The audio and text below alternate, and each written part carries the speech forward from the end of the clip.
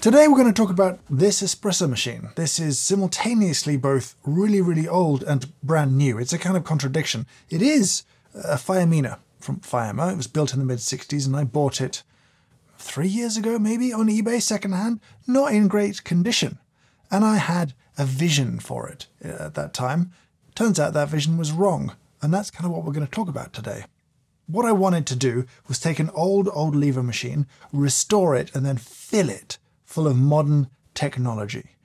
And I tasked one particular person for this that I thought was best suited, Gabor from Smart Espresso Profiler, because that was the beginning of the whole thing. I wanted a Smart Espresso Profiler on there, track pressure, do that kind of stuff. And I said I wanted to tear this thing to pieces. I wanted to cut in temperature control, PID, all of the stuff. And Gabor said no. And I said, please? And he said, no. Fair enough. He made a good point. There's a kind of desecration of a beautiful old thing. You can't buy these anymore. They don't make them anymore. What's there globally as stock of these is what's left. And so he felt very uncomfortable cutting one of these to pieces, damaging it irreversibly. And so he took a different approach that is, I think, super interesting and has changed the way I think about these things, both on a technical understanding level, and we'll talk about that because there's some super interesting stuff here, but also on a kind of philosophical, aesthetic level about how I feel about the beauty of espresso and espresso making. It'll be more nerd than dreamy philosophy today, don't worry. To get the machine to me, Gabor very kindly got on a plane with this in his hand luggage, brought it to the studio. It meant that we could pull a few shots together and he could teach me a little bit about what he'd learned about the quirks of the machine.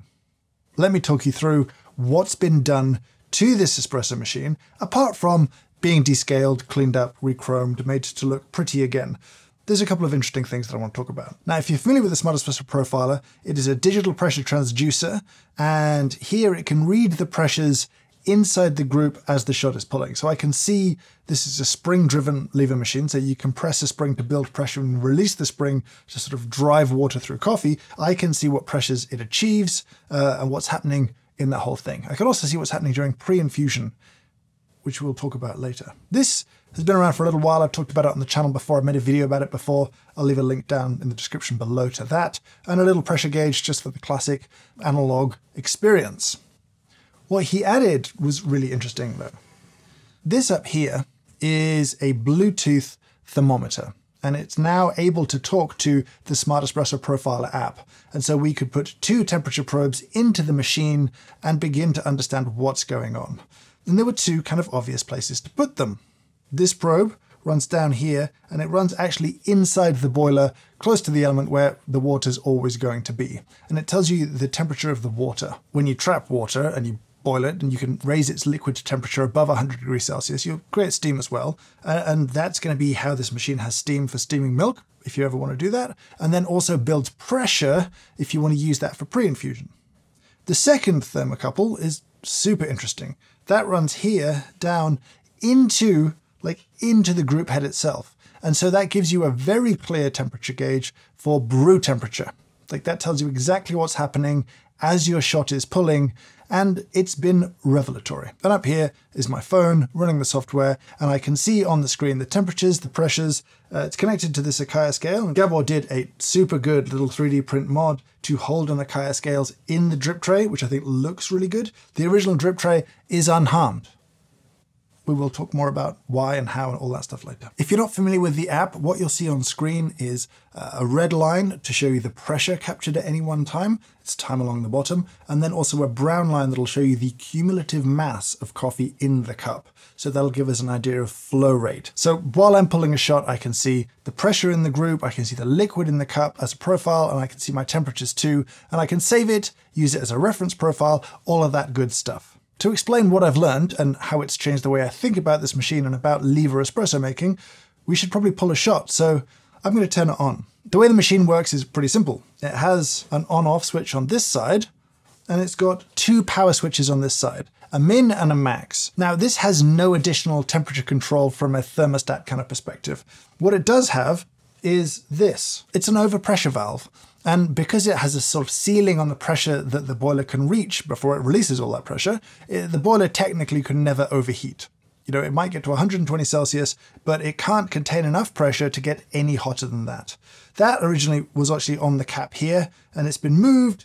A little shelf's been added so that my cup can act as a little drip catch point and cup preheat. Gabor did some very cool stuff here. There's water in the tank at the back. You can sort of see a fill level at the front here, and you can see a spring there too. It's such a fun little machine. I'm going to turn it on, get it up to temperature, grind some coffee, and get ready to pull a shot. Because it turns out our window for pulling a shot is very small. So the way the whole machine works is pretty simple. If you boil the water, you build the pressure, and that's useful. And that's your source of boiling water for pulling shots. And that's also your pressure for pre-infusion, and also to fill the chamber to then press that water through with the spring, as we talked about. What we learned with this is that the way that the heat spreads through the machine means you've got a pretty small window where you're going to get good brew temperatures. So this will boil, and it needs to be above boiling to get the pressure we need for pre-infusion.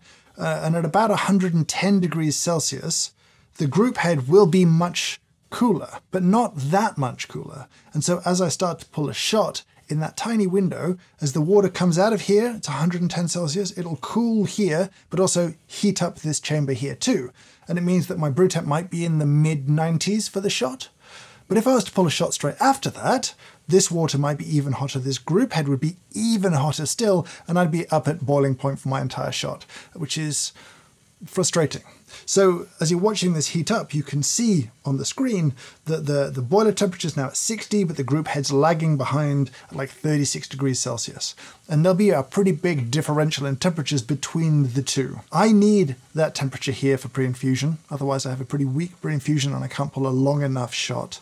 But if I let that go too far, my brew temp's all over the place, I'm going to have a bad time. And it's kind of stressful. You get this really small window. Now, the basket on these things, pretty small, so we're going to be dosing about 15 grams of coffee into this thing. It's a double basket, little dosing ring, also from Gabor, very nice. And then once we've distributed and tamped, we're going to put an AeroPress filter on the top, a sort of a damp paper filter on top, because the water as it comes out of the shower screen, it's a bit aggressive. And so adding that layer of paper is a bit like a puck screen to sort of dampen the violence of the water coming through, so you're less likely to have channeling and sort of harshness in your shots that way. As for a tamper, the original Firemina had a tamper built in, and Gabor again has kept the original but modded it to make it better. I say better, it's still not as good as a hand tamp. But here at the back, he's added a stainless steel piston and a ring to make sure that you're going to tamp level and evenly, which is appreciated. If you've ever had one of those grinders we had to lift it up to tamp on the front, the kind of commercial grinders, they really sucked, it was bad. I don't recommend it at all. But here, I can be confident I'm level and even. I'm going to have a good time. About 90 degrees Celsius inside the boiler now, 47 in the group head, so there's this weird gap. But as you'll see when we pull a shot, the temperature in this group head comes up really quickly. Now, if you're wondering if the min setting on the element gives you more control, not really, it just seems to stall you out wherever you are, but understand that while a boiler may not get hotter, there's still heat transfer going into the group. So unfortunately, that's not a way to kind of cheat the process much, though I do tend to turn it off max once I've started pulling my shot, because I know I'm going to want to cool the thing down relatively soon if I want another really good shot afterwards. So distractingly, now that we're above boiling point, you can hear a little steam coming out of the overpressure valve. It's going to be a gentle hiss in the background. We might tune it down in post so you can hear me nice and clearly. So at 102 Celsius in the boiler, 67 in the group. We're getting pretty close to sort of go time. Turn you this way so I can see what's going on a bit more. Coming up, when we hit 110, pull the lever, start the pre-infusion. There we go. A little bit of pressure on that pre-infusion, interesting. I'm going to run for about 20 seconds. Brew temp 93. Peaking about 5 bars, so old as spring. It's not really something to worry about. Look at the ooey gooey espresso. Now this is, I've no control over the end mass of this thing. It's going to be what it's going to be. And typically they're pretty short shots, less than 1 to 2. With the 15 gram dose, like 25 grams out has been kind of it. But the shots have been, when you nail everything, pretty good. Let me move this away so it's a little less hissy and get a spoon. Now I'm not reviewing this machine. not really. So the quality of the espresso isn't really super under the microscope here, but does it make nice shots? Pretty tasty. Nice texture, nice mouthfeel to it. Tastes pretty evenly extracted. It's a shorter shot and you can taste that in it. It's a little bit more acidity than I might want, and maybe next time with a roast like this I could go a little hotter and maybe, you know, brew 95, 96 and balance it out a little bit. It's a slow shot. You know, it's a 45-second total shot, nearly 20 seconds of pre-infusion. So it's a pretty slow, drawn-out affair. But the nature of this kind of a brew is that it's not under pressure like that the whole time.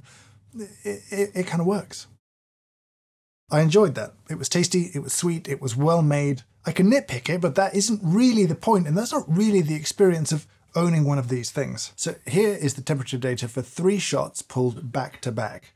In between, I'm running the boiler in min mode rather than max, so that each time the boiler temperatures are kind of similar, but you'll see as one shot to the next, we go from sensible brew temperatures up to very high brew temperatures, up to unusably high brew temperatures. Now that I know how it works, now that I know that I've got this really small window between the boiler getting to the right temperature and the rest of the machine overheating and then somehow having to kind of cool it down or reset it in some way to pull another shot, I find the machine more frustrating the more I know. And I worry about analysis paralysis, which can totally happen. Now, I love data, I love getting into it, but I do wonder if, you know, getting all of the data out of this particular machine is kind of good for a brain like mine. If you just gave me this shot and I drank it and I didn't know where it came from or how hard it was to pull or any of that stuff, I might enjoy it more. Or maybe less. Maybe I'd enjoy it more knowing that I had conquered a difficult thing. But people love these things still. People have used them for literally decades, despite the fact that they're really fussy and finicky once you understand what's actually happening under the hood. And at the end of it, I can't help but feel that Gabor's decision to make everything completely reversible was a brilliant one. Because I could see a future for this where it has none of the bells and whistles, where you understand it and you've built your workflow, but maybe you just want to be in the process. You just want to make your espresso and not get all the data out all the time. And for people like me who want to play and understand and tweak, I'm so excited that this technology exists now and that it is improving and evolving. But whoever gets this machine, I could understand if they wanted to take it out after a while, if they wanted to kind of go back to the bare bones of just them, intuition, feeling, smell, sight, taste, all of that stuff, and make coffee in a different kind of way. And, you know, the experience of this machine has again reminded me that making espresso is always about more than just the end result. It's about process, it's about skill and craft and all of the stuff in between. It's about endless gear acquisition to those of us broken in a specific way. But this has been a good reminder of the fundamentals, of what's fun about espresso at the heart of it. And having the data, having the information, it's let me learn, and I'm grateful for that. And if you have one of these, then you should know that you've got a pretty small window after the water boils inside. You've got maybe 5 minutes in which you're going to get a pretty sensible brew temperature, unless you're cool with brewing at really high temperatures, which I guess historically most people just did. They would have been running close to boiling point with probably darker roasts and still probably enjoying the espresso. This will go to one of my Patreon supporters who help fund this channel and help me go and buy equipment, find it used, work with people to restore it, develop it, change it, evolve it into this high-tech, supercharged, very old thing that we haven't desecrated, which is probably a good thing, now that we know all of the things that we know. But I want to hear from you down in the comments below now. What do you want to know about this machine? What's missing? What do you want to hear more about? What kind of experiments would be interesting?